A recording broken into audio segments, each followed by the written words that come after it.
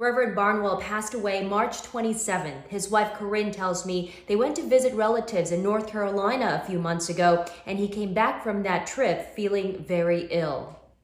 He took a chest x-ray and saw that William had pneumonia after this trip. And it turned out that other family members over in North Carolina also had the coronavirus at that same time, but very, very briefly, and they were much younger.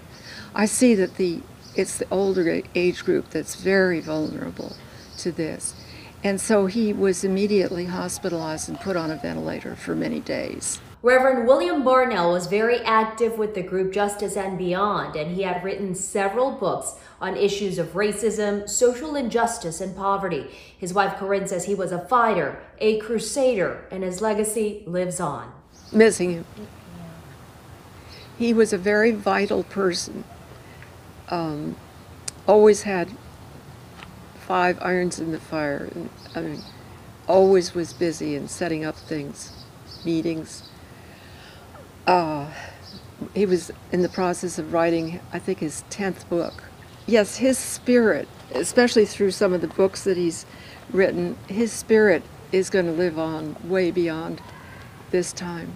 Corinne says the hardest part in all of this was not being able to be there to hold Reverend Barnwell as he passed away because she wasn't allowed in the hospital room.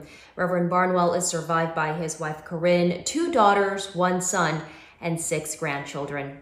Sala Kim, WDSU News.